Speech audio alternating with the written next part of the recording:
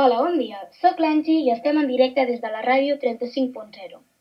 Avui tenim un convidat especial, el senyor Tuba, que li farem unes preguntes. El que passa és que ell va d'Anglaterra i, clar, el català no el domina gaire. Però tranquils, que jo us tradueixo. Hola, bon dia, senyor Tuba. Hello. Estàs preparat per les preguntes? Yes, of course. Doncs comencem. La primera pregunta. D'on provens? Qui és la teva família? I am the lowest member of the brass family.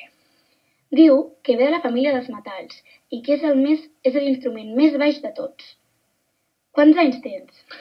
I was born in 1835 in Germany. Diu que va néixer el 1835, en Alemanya. A tu què t'agrada tocar? Well, I like to play in orchestras where there is only one tuba, typically.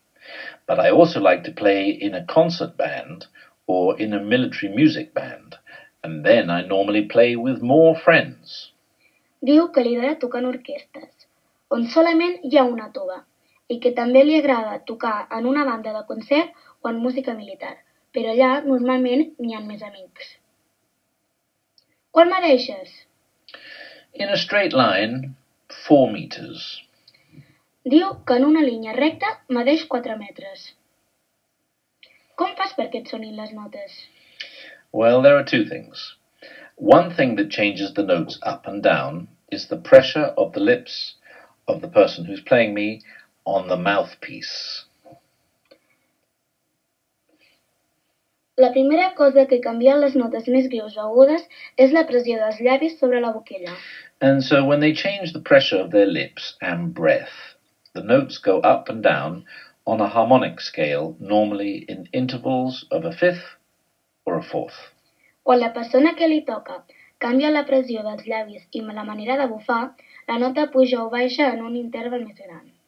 Right, and the other thing that changes the notes in smaller intervals of tones or semitones are the piston valves. I l'altra cosa que canvia les notes en intervals petits són les vàlvules. Quantes vàlvules tens? Typically about 5 or 6. De què estàs fet? I am made of brass, so I'm in the brass family. Està fet de llautó. Normalment toques amb altres instruments? Yes, but I also have some pieces written especially for me, like the Concerto for Tuba by Vaughan Williams. Diu que normalment sí, però que també té algunes peces especialment escrites per ell. Per exemple, el concert de la tuba, de Vaughan Williams. Toques música clàssica i de banda sempre? No, I also love to play jazz, and especially the jazz from New Orleans. Diu que no, que li encanta tocar el jazz, especialment de Nova Orleans. Doncs fins aquí s'acaba aquest petit qüestionari. Moltíssimes gràcies, senyor Tuba. You're welcome. Fins a reveure. Goodbye.